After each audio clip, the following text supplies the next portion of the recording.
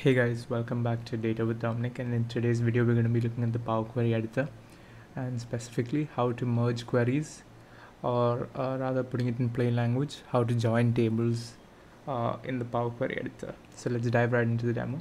So what that basically means when we say merge queries or join tables is that in the normal relational database way of doing things, we store data pertaining to different entities in different tables, and we connect these tables using specific columns which have relations between them so that we can connect these tables, right? So most of you coming from a data background probably understand what I'm saying, and so I can dive right into the demo. If you want to know more about relationships in RDBMS, just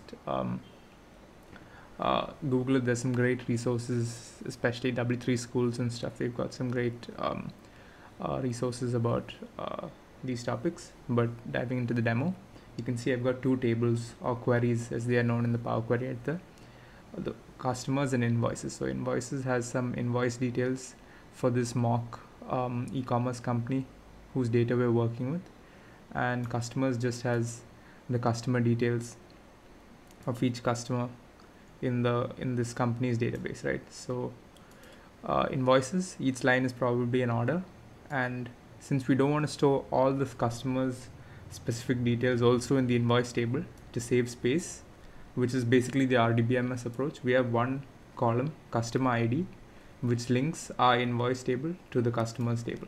So we have this customer ID column in the customers table which points to all these details about our customer, which are very granular details.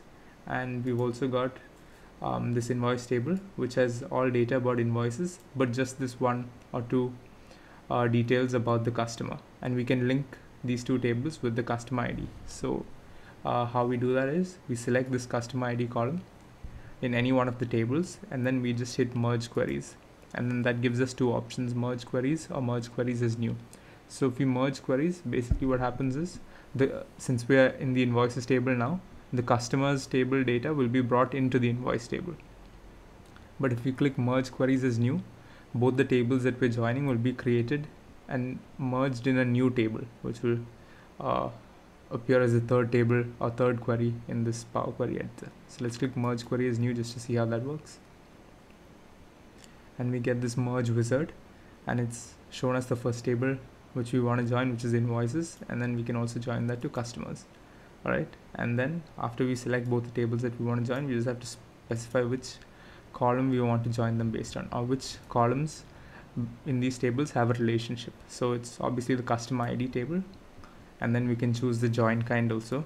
I'm using the left outer, which is the most basic join, and if you want to know more about joins, you can just Google SQL joins. I'm guessing most of you know this stuff already, but you can Google SQL joins to find out a little bit more about the topic.